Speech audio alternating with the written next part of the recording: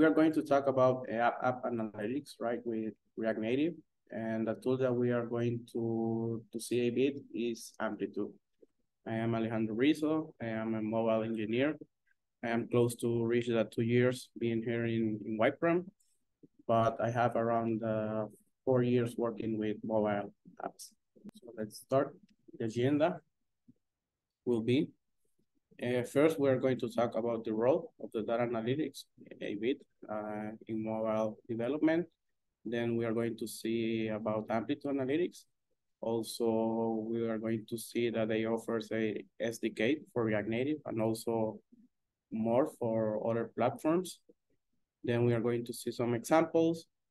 I am going to show you some other analytics as alternatives and some important facts at the end about the role. Impact of the data analytics. The success of the user engagement and mobile interaction depends on the app's ability to analyze and show the result as per user requirements.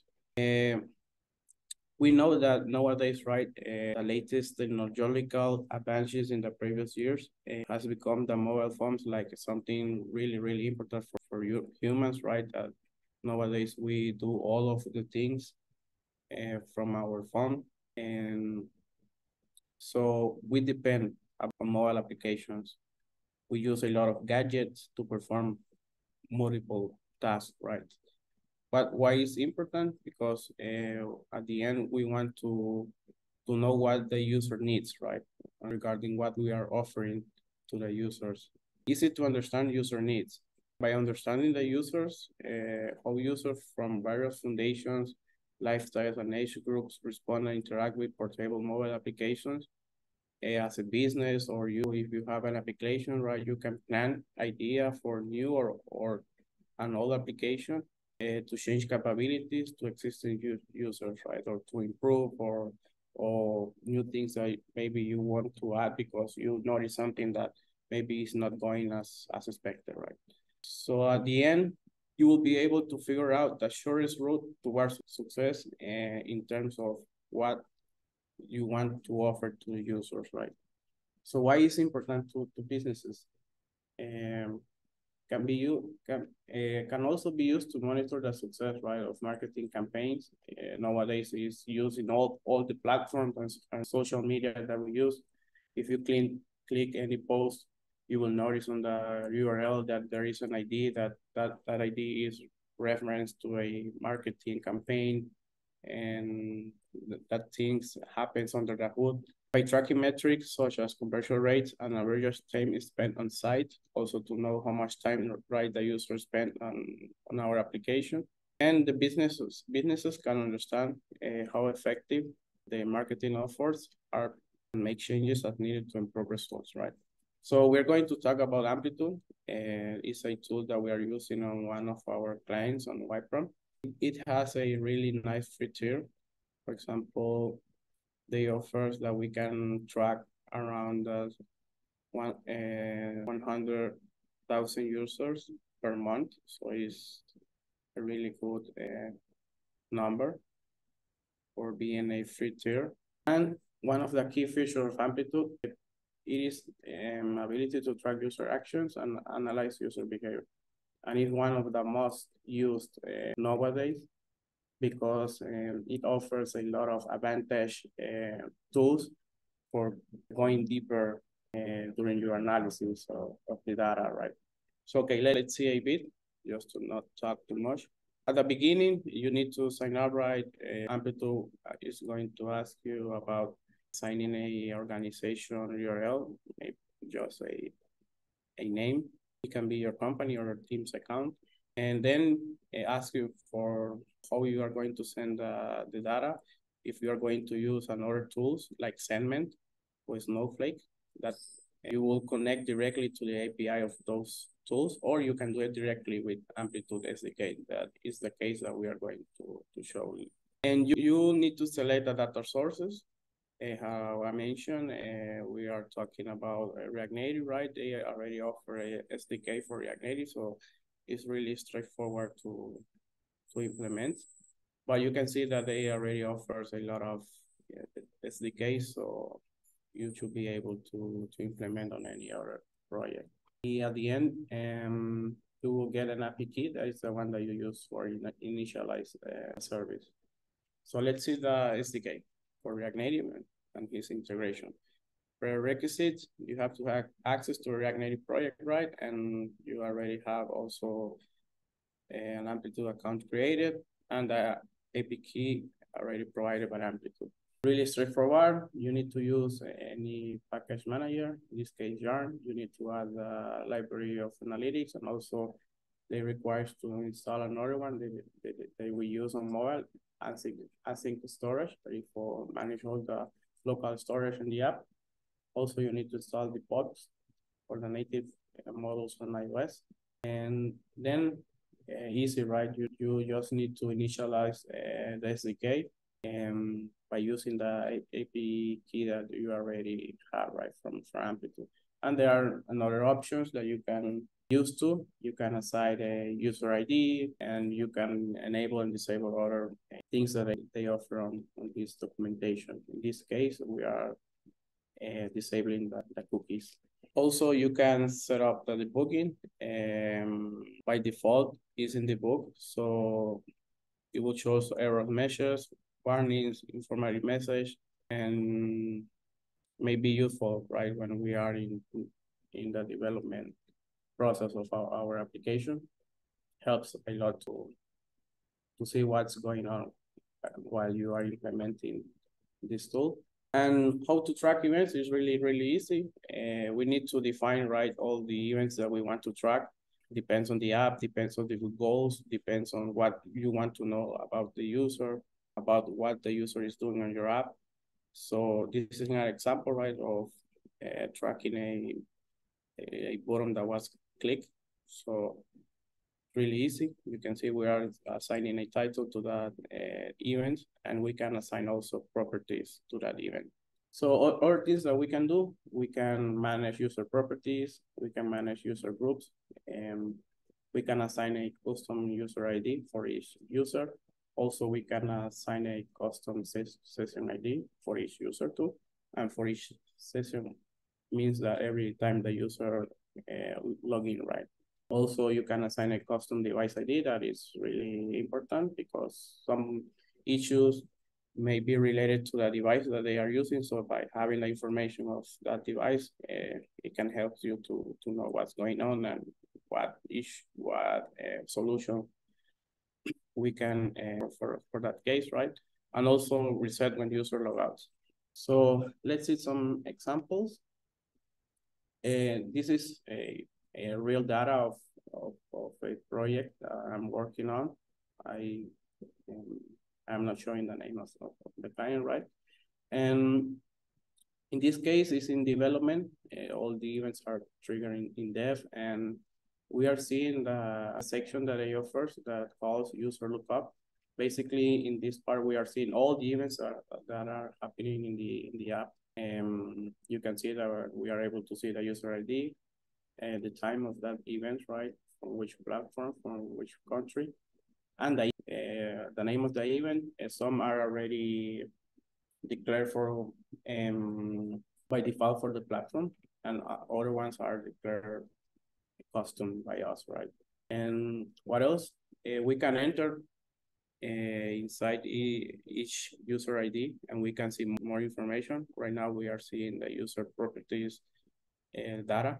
Amplitude already recorded most of them. You can assign custom properties. For example, you can see that we are setting some custom properties like the app version, the build number, and to know if that user is logging in or not, right? So to help you to see if a user that, okay, is logged in, it means that you know how the app should behave. So it helps to catch maybe weird behaviors or weird issues or yeah, steps that maybe the user should not be doing, right? What else? You can also see all the event stream of that user. This is really helpful because you can see how it behaves, all the events, and also how behaves the user inside the app, right? So you can see which screens the user view or which buttons the user click, if the sequence of the events are correctly or not. And why this is important? Because we have some charts, and this part we can play with all the events that we already have and all the data that we already recorded. How it helps, you can see that we have like a sequence, right? We have a time of when those events were triggered. Helps in this part when we want to analyze that information. So I have a small example for this application. Most of the application nowadays has an onboarding, right? So in this case, it's an application that has 6 steps of onboarding. You can see that we assign a specific name for each step, right? We have an important stuff screen, data share screen, notification screen, reminder screen, and an onboarding complete event when the user already saw all the onboarding, right, and did all the actions required to complete that.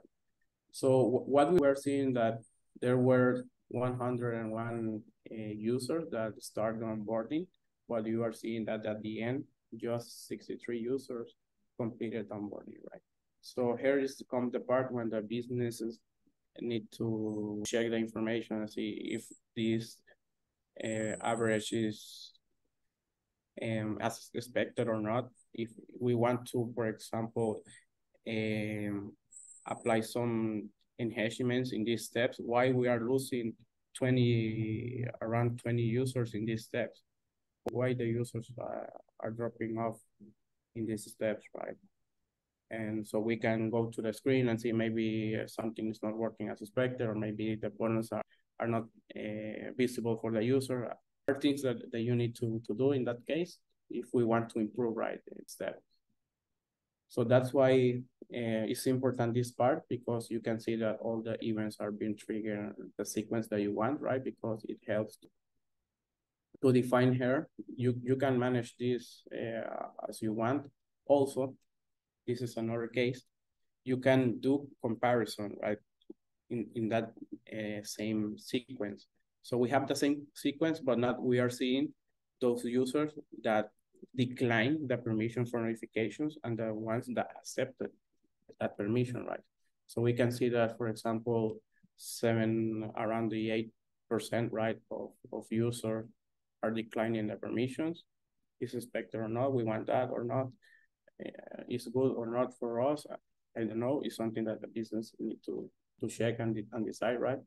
And we are seeing that 60%, right, of users are accepting the permissions. So the business will need to decide, right? Will we want to do any other strategy or to take this 8% of users to accept the permissions, because our application depends on notifications, because it's important to the user to let him know things. I don't know. So that's why analytics is really important. This is a basic case. You can imagine other cases, right, for new features, for purchases inside the app, and other things. This is another example.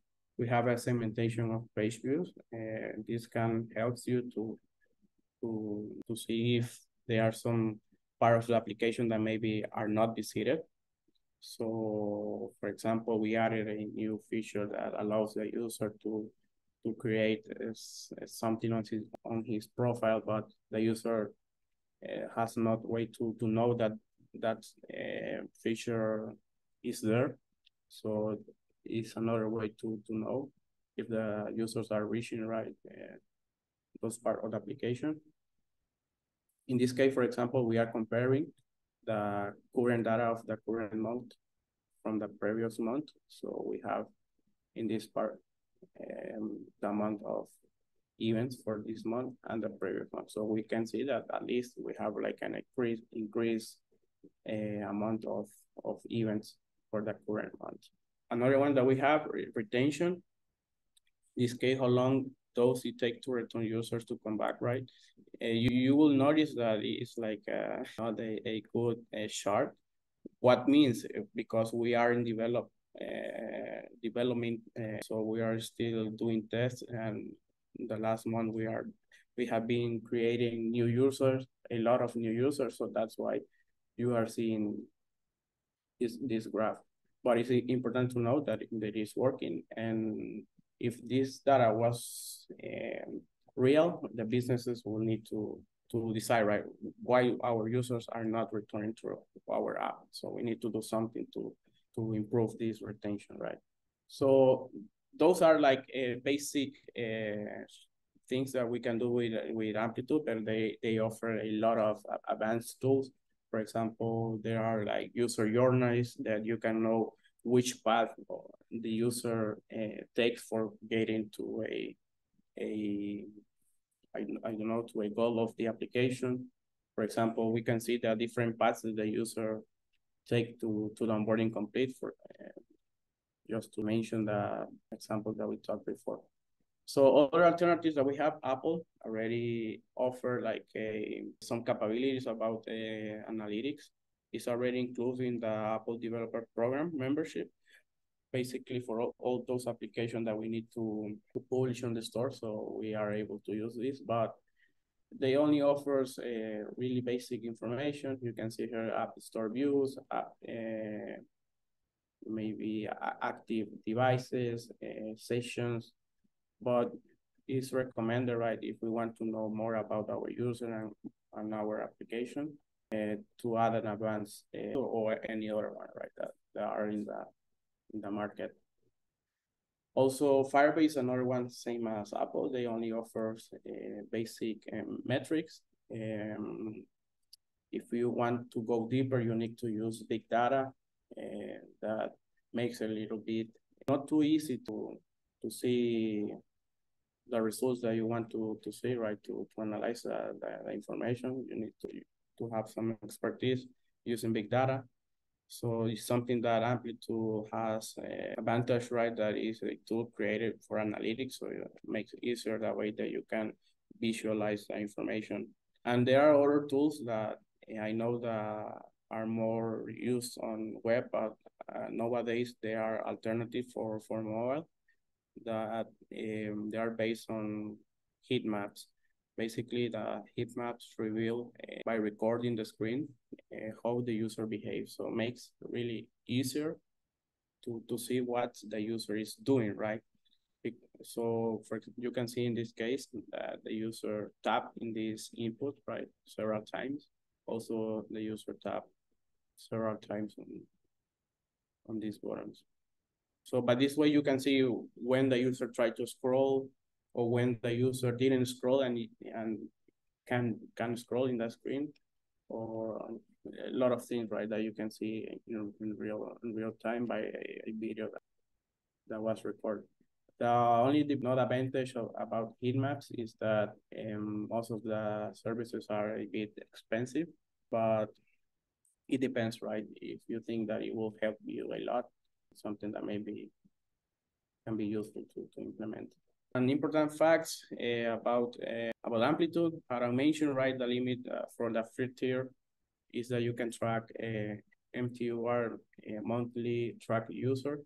You can track a lot of user every month. You can see this is the usage that we did for the last month. So at the beginning of a project, it can be useful if you see that your users are increasing, so you can decide, right, if you keep using the same service or you will change to another one, because also Amplitude allows you to export that information and maybe you can import it to another one, or try to upgrade the plan on being on Amplitude. Also, another limitation is that you can only create 10 charts. So that is a really limitation. So because if you want to see, or if you want to have a lot of analysis of different type of analysis, this will not work at the beginning for you. I only offer starter templates, basically the ones that I show you. There are a lot of advanced charts that I didn't work on, but they offer that for accounts that paid right subscription. It is expensive. It depends on the business, right? It depends on the amount of users. So you can see in this case, $49 per month for 1,000 of users, right? It will increase if you increase the amount of users per month. So at the end, it could be a bit expensive, but it depends to the client. The client can pay or not. That and if it worked for that client to implement. That's it, and thanks for all for attending.